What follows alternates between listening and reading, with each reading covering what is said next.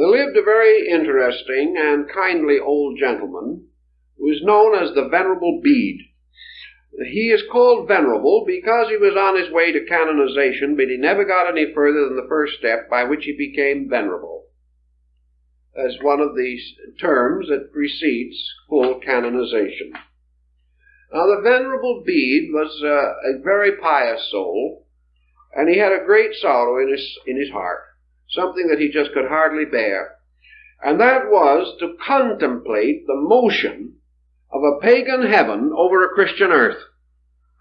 Here were all the constellations. Here was the Argonaut sailing off. Here was Cetus, the great whale. Here were all these symbols, Hercules and Pegasus and Ariadne and all this, all moving over a perfectly respectable Christian commonwealth. It just didn't seem right. So the Venerable Bede decided to Christianize the heavens. And he did it.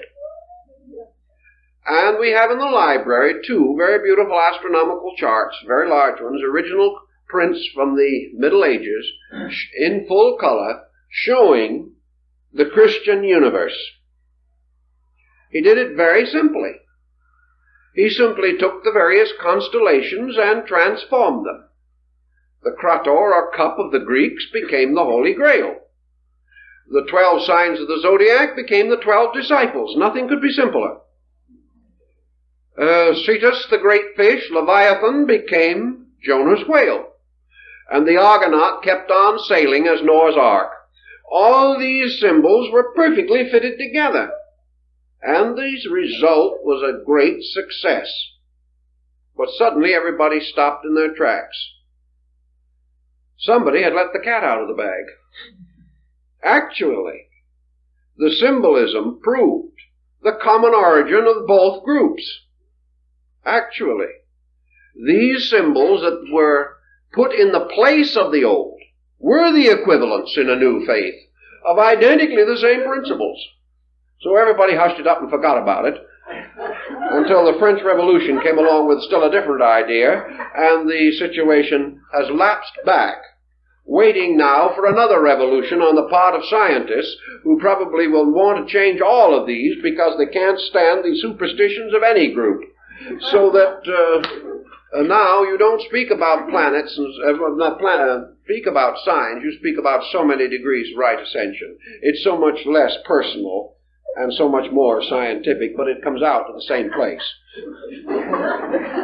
Also, astrology is now giving way to a kind of new science which is going to be called cosmography or something of that nature, in which they're going to do something that was never heard of before.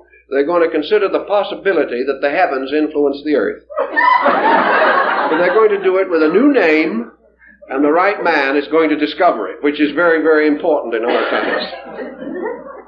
But this concept of the universe, again, shows much that tells us of the old ways and of the old concepts and rites.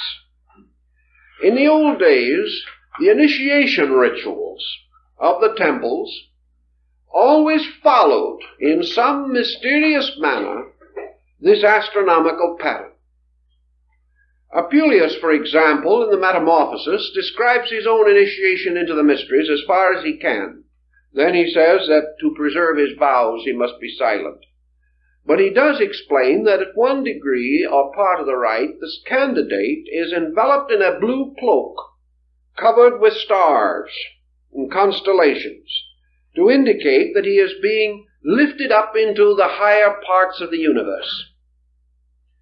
Apuleius also tells us that in one of the degrees of the mysteries he beheld the sun shining under his feet at midnight, which is a very interesting point, looking very much as though somebody knew something about the astronomical theory, because theoretically at midnight that's approximately where you might expect it to be. Also, he describes the rituals, and he follows very closely the description given by Porphyry in his Cave of the Nymphs, which is an interpretation of one section of the Odyssey of Homer.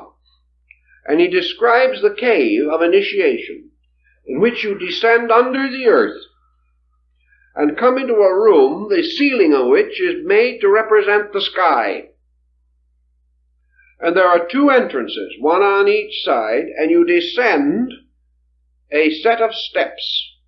You walk across a common ground and ascend out through another set of steps. And the point of entrance into this underworld is called Cancer. And the point of exit is called Capricorn. And the adventures, wanderings, and terrible experiences of the candidate seeking initiation represents the motion of the sun through the signs Leo, Virgo, Libra, Scorpio, and Sagittarius. Now, if you can imagine placing Cancer at one gate and Capricorn at the other, and going down now to the point between them, you will find you have sort of tipped your celestial globe so that now the bottom point is represented by the sign of Libra, which is now between the two. Cancer, Leo, Virgo, Libra. Scorpio, Sagittarius, Capricorn, you're out. So that Libra is placed at the center in the bottom. The sign of Libra is the scales. Here the soul, descending into the underworld, comes into the judgment hall of Osiris, where his consciousness or his conscience is weighed upon the scales in the cyclostatia. The ancient peoples only had a zodiac of 10 signs at one time in a very remote period. They had no sign of Libra, and Virgo, Scorpio were one sign. And that is still indicated by the general shape of the two, except that in one the end of the M-like figure turns up, and in the other it turns back. Now, at the time of the so-called fall of man, it was believed that the signs were divided and Libra was inserted between them. There is a very ancient doctrine about that, increasing the number of the signs to 12. But the sign of the scales, placed in the judgment hall of the twin truths in the temple of Amentet, is at the bottom of this V-like pattern of the descent of man into judgment or into generation. This judgment or testing in the mysteries follows very closely the entire cycle of ancient times and the ancient initiation ritual. Now, there is also a very interesting story relating to the human embryo. For if the embryo is twisted inward to form its equivalent to a circle, the embryo, which has at the beginning, as you realize, a caudal appendage resembling a tail, looking very much like a highly developed pollywog, this structure, if twisted into a circular form, equals 3/4 of a circle. In other words, it takes 9/12 of a circle to do this. But there are 3 signs or 3 parts of the circle that are not touched. The head and tail of the figure do not meet. Therefore, this occurs to us in our Old Testament symbolism under the story of the broken wheel. And this broken wheel, or the 9/12 wheel, is again an astronomical symbol that has played a considerable part in human thinking, because the 9/12 represent the 9 months of generation, or the period in which the child is being formed. The 3 missing signs, or the broken spokes of the wheel, or the missing rim of the wheel at that point, fulfills the rites of the Eleusinian mysteries. For the Eleusinian mysteries were given in 2 sections, the 9 lesser and the 3 greater rites. The 9 lesser rites being the symbolical rites of generation, the 3 greater rites of regeneration.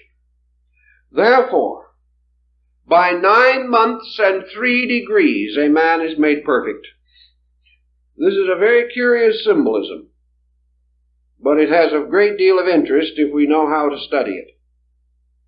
In other words, the individual, to pass through the second birth, must go through the womb of the mysteries to complete the circle, of which 9 parts only are provided in generation.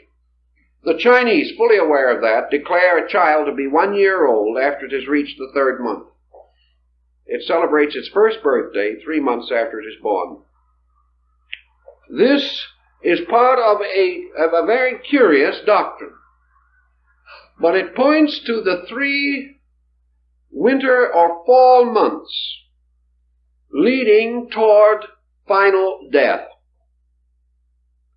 It is to do with the blinding of Samson, the cutting off of the rays of the sun god. Also has to do, as Leonardo da Vinci points out in his astronomical calculation of the Last Supper, for the painting is a very strangely astute piece of work. And each of the apostles and each of the positions and groupings, you will find the apostles are grouped in triplicities, exactly like the signs. And the sign of Scorpio is assigned to Judas. Now, why should the sign of Scorpio be assigned to Judas? In the Orient, there is something about the scorpion that is very peculiar. First of all, it stings with its tail. Therefore, it is the backbiter.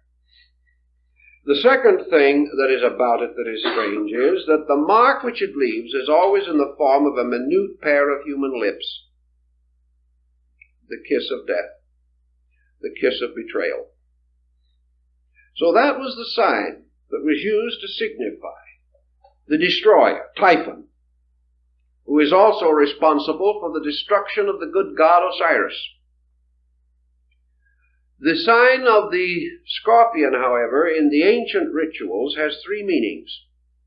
3 creatures have been assigned to it down through the ages. And depending upon the one that is selected, you have some concept of the true meaning of it. The scorpion is one sign that is associated with it. The second sign that is associated with it is the serpent. The third sign that is associated with it is the phoenix. So the scorpion, the serpent, and the phoenix were all given to that one sign of the zodiac.